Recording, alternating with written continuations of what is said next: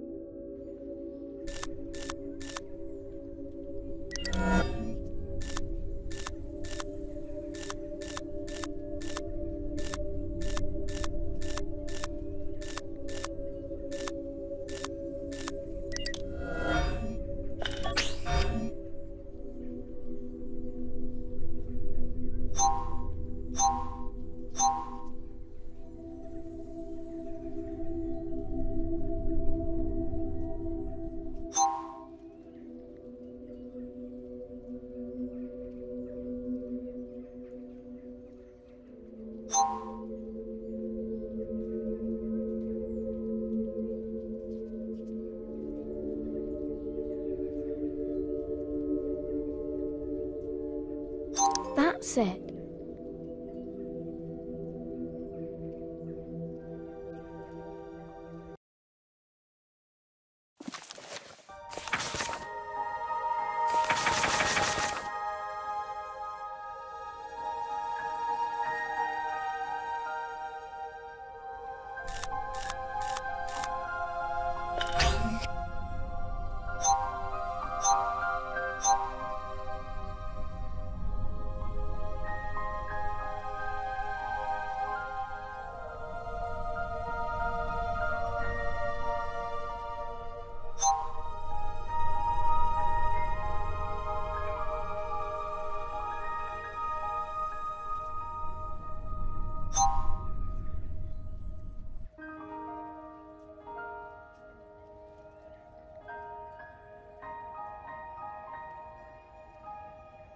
Aha!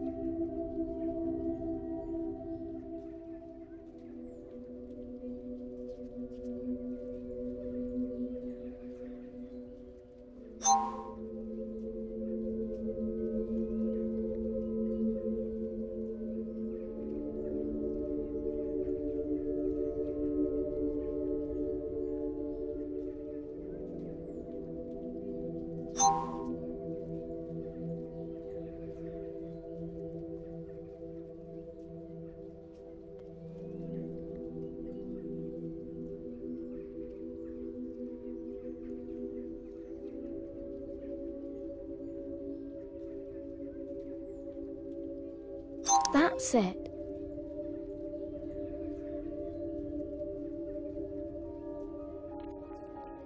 It says they're going to pretend to attack, but they're not really going to, since it's too far away and they'd be stretched out. Interesting. Thank you. May I ask for one more demonstration? Of course.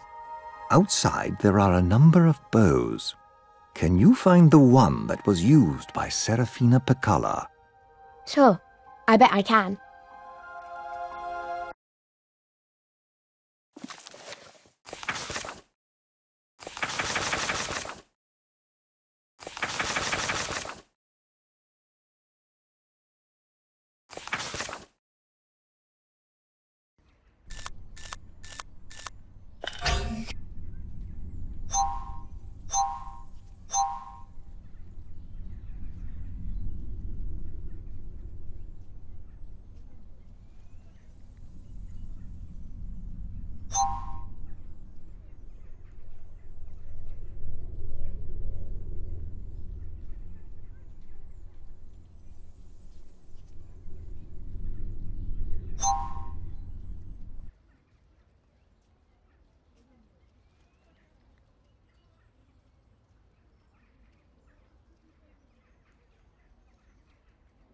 Aha!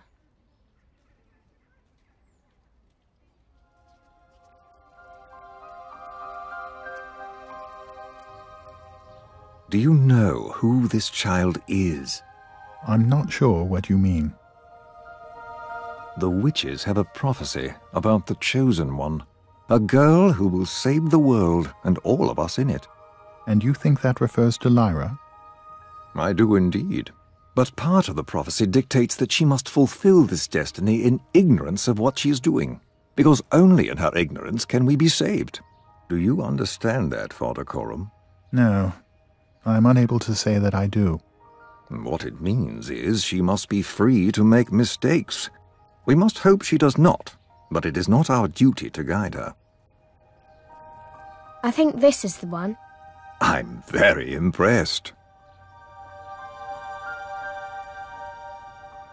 Thank you. Before I take my leave, Dr. Lanselius, is there any other advice you might give to me? Only to say that if I were to mount an expedition against the child thieves, I would attempt to enlist the services of an armored bear. I heard the Panzerbjorn were hired by the General Oblation Board. They were, but there is a renegade that may be found behind Einarsson's bar in the evenings. I would imagine his services to be invaluable. I will speak to him.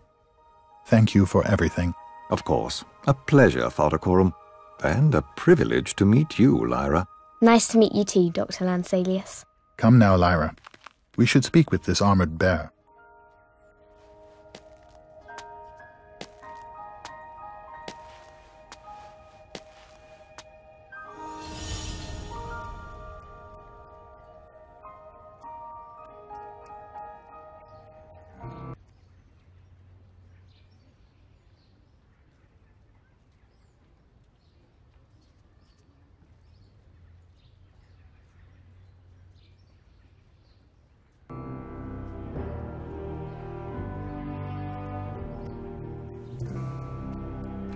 Uh-oh. I'd recognize that buzzing anywhere.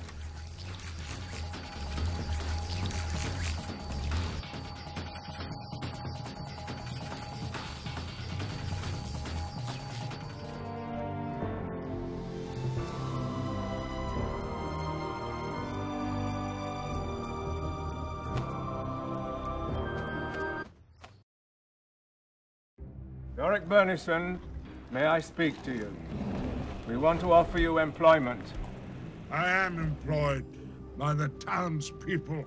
What kind of work is that for a Panzerbjorn? Yorick Burnison, why are you wasting your time here? I stay because the people of this town gave me spirits. Then they took my armor away. War is the sea I swim in. Without my armor, I am nothing. A bear's armor is his soul, as your demon is your soul. It must have been terrible to lose your armor. It was no less than I deserved. I fought another bear in single combat, and was defeated.